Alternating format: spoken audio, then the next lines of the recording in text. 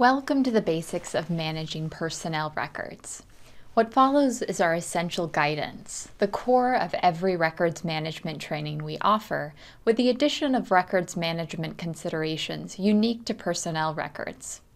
This training is for government agency employees who create or receive records relating to personnel services. We can't address every records management question or challenge in the next 40 or so minutes, but we will offer the foundational knowledge to get you started, and we'll point you towards the resources that will move you forward.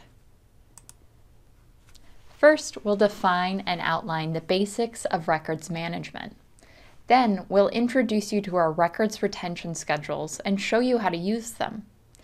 And we'll end the presentation by addressing specific personnel records. Records management is all about control. It allows you and I to be compliant, efficient, and transparent at every stage of a record's life cycle. The life cycle of a record begins when it is created or received. This is the perfect time to make sure everyone understands their records management responsibilities, that there are documented policies and procedures in place to guide the active management of those records, and that all agency staff is trained to use those resources to manage their records. Getting ahead in the first step of a record's life cycle guarantees straightforward retrieval, disclosure, and disposition down the line. A record is active when it's supporting your current work in the use stage. You might share active records over email or edit them as a team in a shared folder.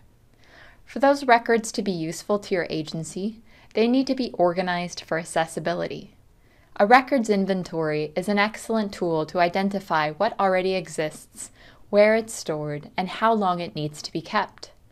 While in the use stage, you'll want to explore adopting tools to simplify the organization of and access to your records. After you are done using a record, it moves into storage. This may be the stage at which records are the most inactive, but that isn't an excuse to sleep on a records management. This is the core of our work because this is where retention comes in. Understanding retention requirements, retaining records in the appropriate format for the approved amount of time, and protecting essential records are all necessary to fulfill your obligations to your agency and the public. The last stage in a record's life cycle is destruction or preservation.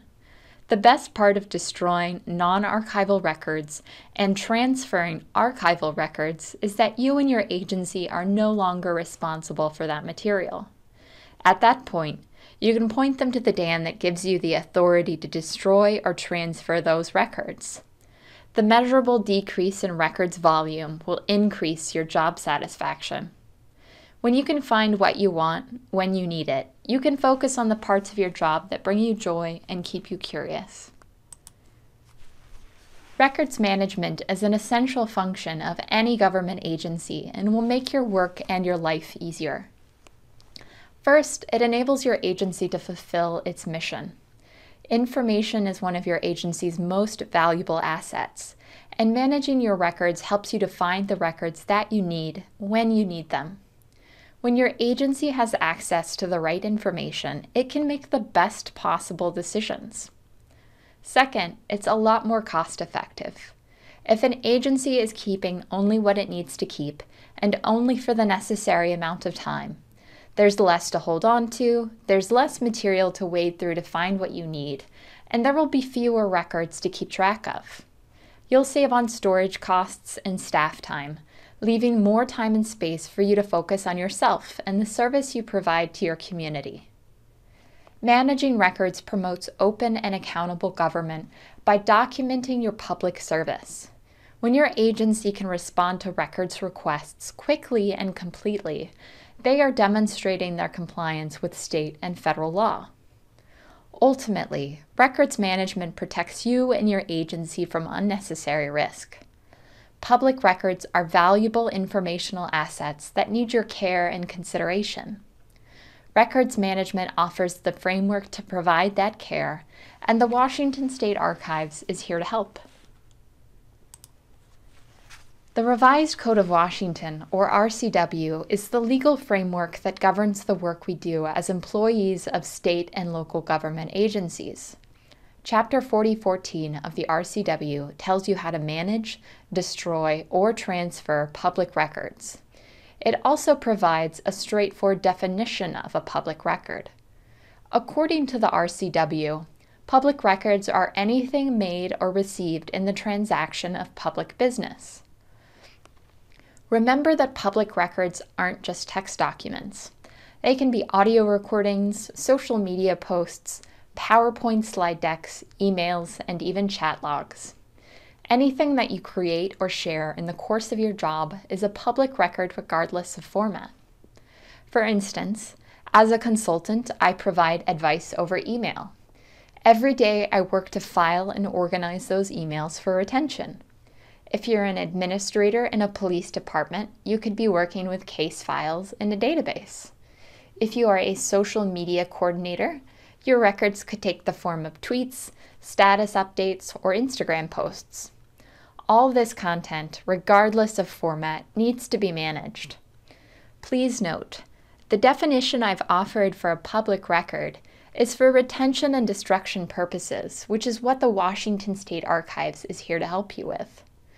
Public records are also defined under the scope of public disclosure, under Chapter 4256 of the RCW. The State Attorney General's Office can help you with disclosure and the Public Records Act.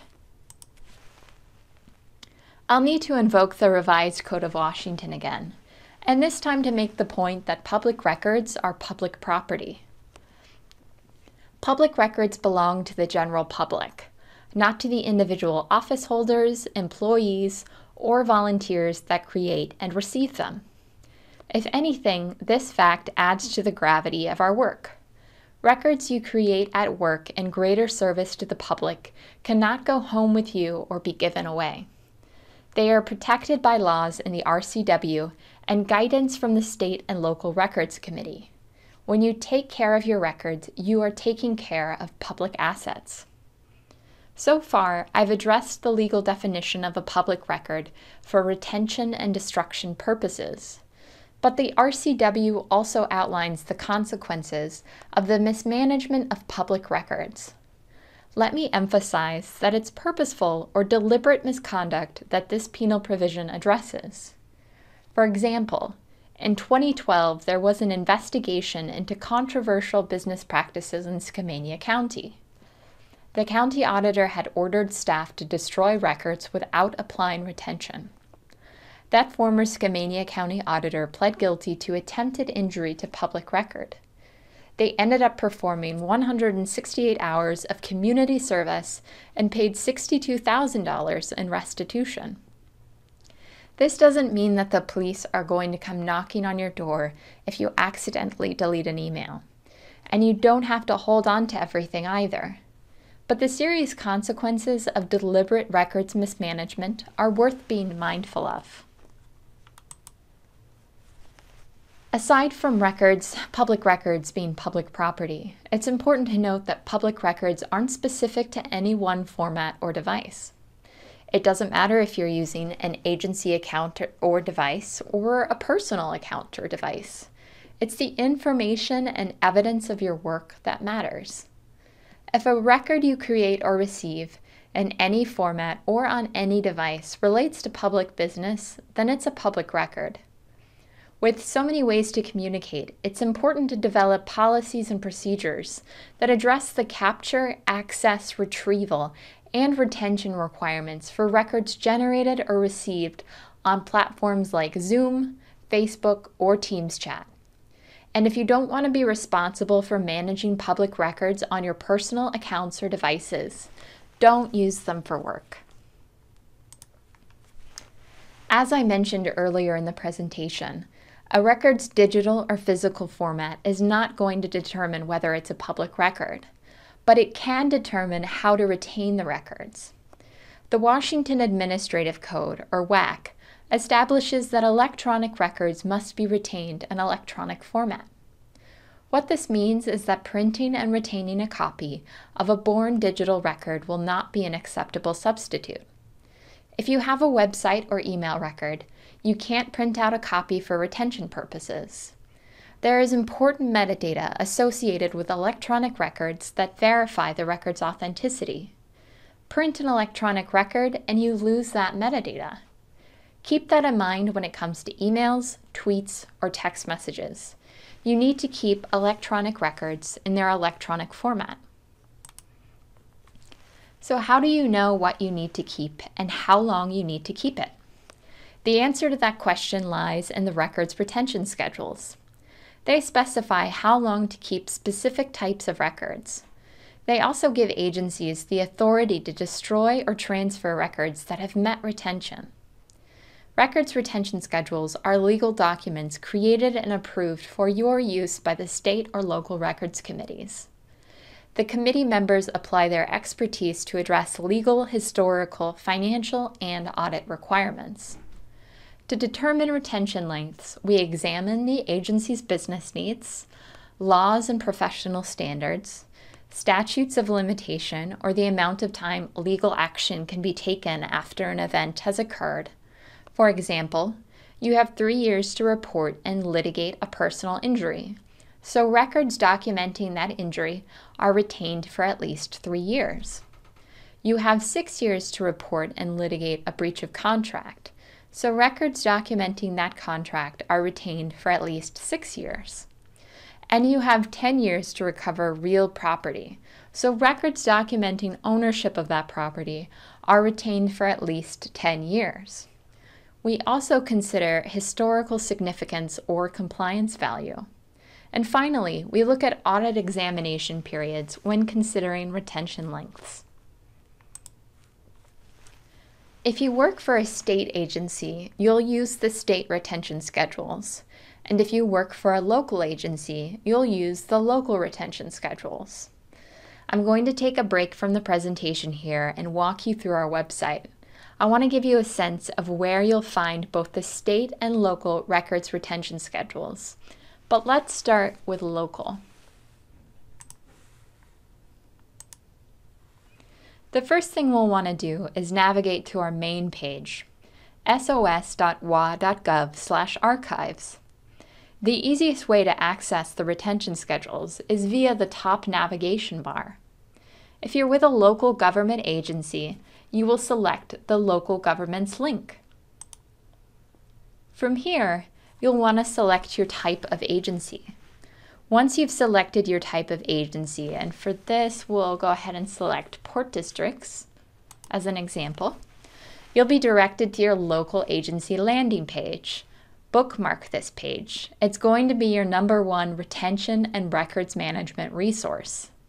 The retention schedules your agency can use are bolded at the top left of your landing page.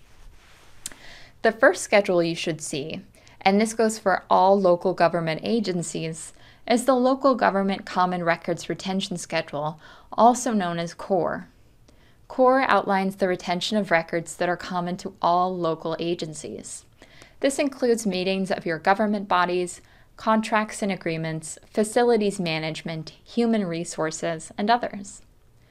Below CORE, you'll find your local government sector schedules, used for the unique records your agency generates and receives. Let's go back to our main page here. If you're with a state agency, you're going to want to select the state agency's link. Right off the bat, you'll be directed to the state agency landing page. Bookmark this page if you're a state agency. It's going to be your #1 retention and records management resource. You'll find the state records retention schedules linked at the top left of the state agency landing page. Right at the top, you'll find the State Government General Records Retention Schedule, also known as the State General Schedule. Like CORE, the State General Schedule covers records that are common to all state government agencies. The State General Schedule is used in conjunction with the approved schedules of your specific state agency. So if you're with the Secretary of State's office, like myself, you'll use the State General Schedule as well as the Secretary of State Schedule, which you scroll down, you'll find right here. A good rule of thumb: your agency is approved to use the core or state general schedule along with your agency's specific or sector schedules. This gives you several different places to look to find the right retention. It's important to understand the differences between the two general schedules and your agency unique schedules. The core or state general schedule covers the administrative functions all agencies perform. This includes financial management, human resources, asset management, policy creation, and more. These schedules are most commonly about the agency operating on behalf of itself. Your sector or unique schedules covers functions and requirements specific to your particular agency. You'll want to make sure you consider your sector or unique schedules to make sure you don't miss any special requirements. These schedules are most commonly about the agency operating in service to others. As an example, if your agency needs to get a construction permit to build an agency-owned asset, those records fall under the general schedules. If your agency approves or issues construction permits to external agencies, those records fall under an agency unique schedule. Aside from retention schedules, you can access resources and guidance specific to your agency from your state or local landing page. We offer countless advice sheets and guidance that can help any agency representative manage their records.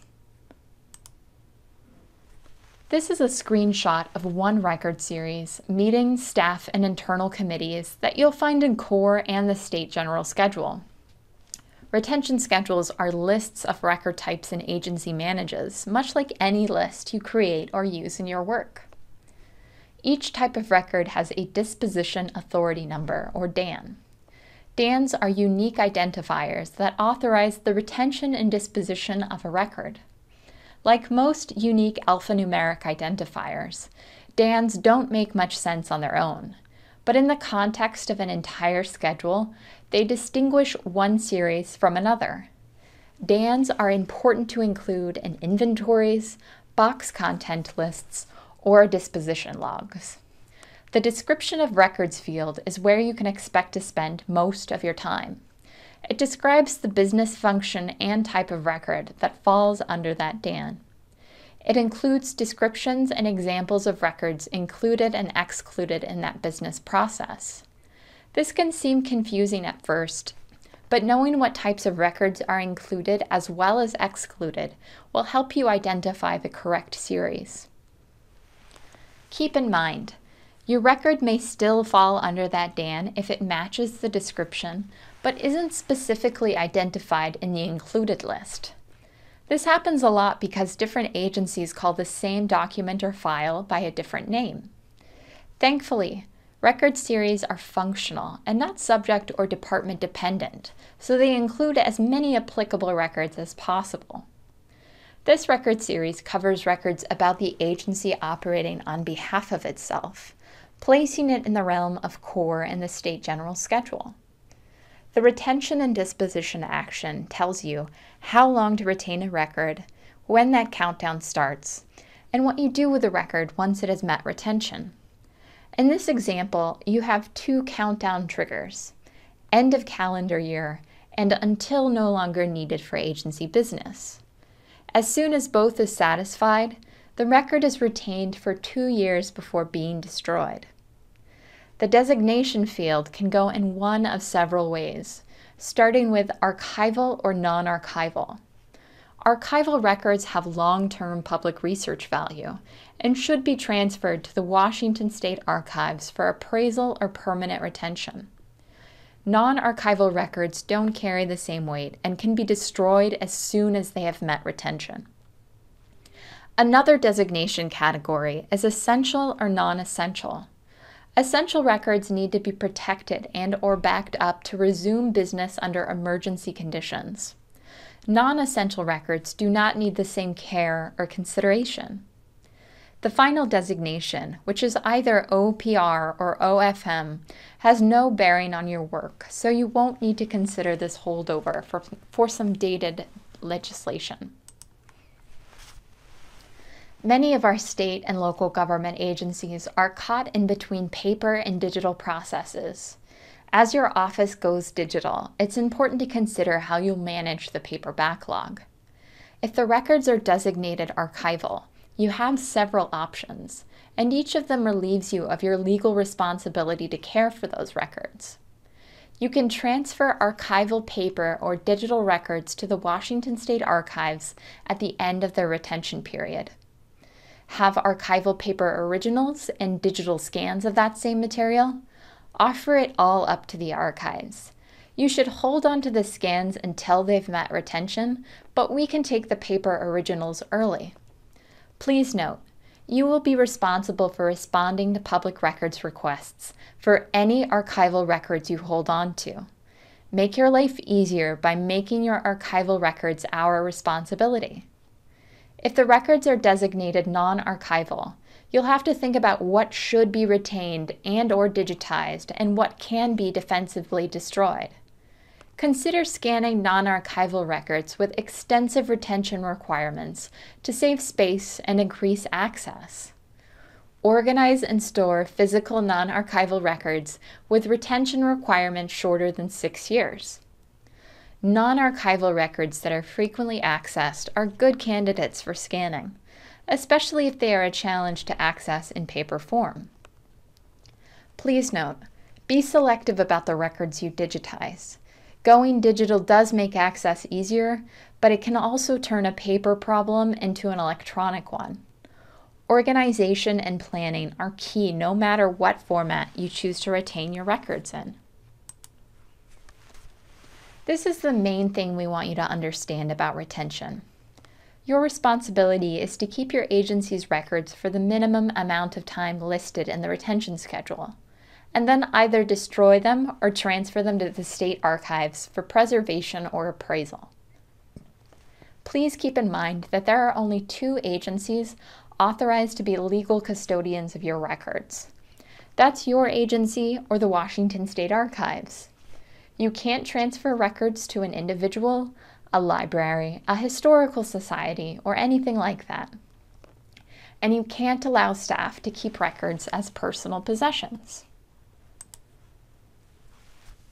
Agencies can choose to hold on to records past retention for a variety of different reasons. But there are a couple of situations where you would absolutely need to hang on to your records past their minimum retention. One is in the case of a litigation hold. If there's a lawsuit pending or ongoing, and you have records that are responsive to that litigation, you would need to keep those records until the litigation has been resolved or the hold is lifted. The second situation is if there's a public records request. Let's say you've got records that are 20 years past their retention. You've already identified them as non-archival and you plan to destroy the records next Monday. If a public records request comes in this afternoon for those records slated for destruction, you'll still need to provide them to fulfill the public records request because they are still in your possession. Once the request is fulfilled, you can resume with destruction or transfer as planned. So what can you destroy now? Transitory records have temporary informational value and should be deleted or recycled as soon as possible. You'll find a whole section of record series at the end of both the core and state general schedule that will help you connect your transitory records to the appropriate DANs for disposal. Thankfully, a significant percentage of the public records we create and receive are transitory. Your best defense against transitory records is to dispose of these records as soon as you've identified the DAN that gives you the legal authority to do so. By getting rid of what you can, when you can, you'll make records management so much easier on yourself. For as many times as you create and receive a record, you are going to face a retention decision.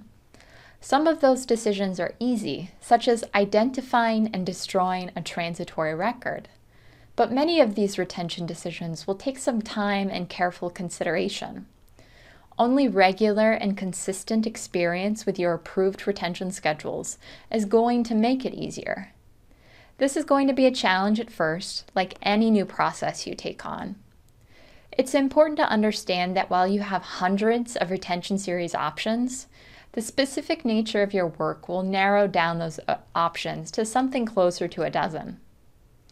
The first thing you want to do when faced with any retention determination is to ask some questions. Determining whether the record is unique to your agency will guide you to your general or agency-specific schedule. Understanding how a record is processed and who is involved will reinforce which schedule to use and land you in the correct functional category. Understanding the context of a record is going to reinforce that functional category. And knowing what the record is about will help you narrow in on the appropriate record series. Once you've addressed these foundational questions, visit your approved retention schedules on our website. Using the 3 main navigation techniques, find the record series that works best for the record at hand. If you still aren't clear on the appropriate retention series, reach out to the records management team at the Washington State Archives. We are here to help. The general schedule contains big bucket record series that cover most of the records you'd find in a personnel file or folder. This includes employment applications, resumes, appointment letters, results of background checks, eligibility certification for position, notices of personnel action or change in employment status, commendations, awards, and notices of disciplinary action. These series have a minimum retention of 6 years after date of separation from agency.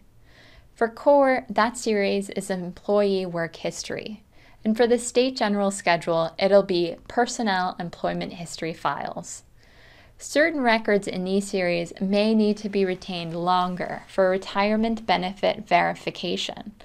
We'll talk about this a little later on in the webinar. Every agency generates and receives personnel records. Personnel records also function in a variety of different ways. For each function of a personnel record, there is a different reason for why the records were created or received. This context influences the retention period. Retirement verification records, for instance, have much longer retention than staff development records. Training records crop up across state and local government agencies, but agencies can also have their own unique training needs, which will be outlined in the Human Resource section of Agency Unique Schedules. Looking at the table of contents, you'll find training and human resource management sections that should cover all of your bases. Control F the appropriate schedule and run a search on the keyword training. With that same keyword in mind, browse the subject index at the back of the relevant schedule. For training records, it's important to home in on who is providing training to whom. And if you get stuck, you can always reach out. We'd be happy to help. The CORE and State General Schedule cover most misconduct records. The investigative outcomes of any misconduct in these schedules will determine the retention. Exceptions to this exist in the law enforcement and school schedules. These agencies serve specific populations, so their misconduct records are retained separately in their agency unique schedules. These exceptions have retention value that is not based on any investigative outcome. When you have schedules with overlapping functions, you want to make sure and differentiate where you can. Use the table of contents to locate the Human Resource Management section in the CORE, State General, or Agency Unique schedule. Control F the appropriate schedule to run a keyword search on misconduct or complaint. Browse the subject index at the back of the relevant schedule with those same keywords in mind. Juggling the personnel misconduct records for agency takes some extra consideration. If you're lost, feel free to reach out with any questions or concerns.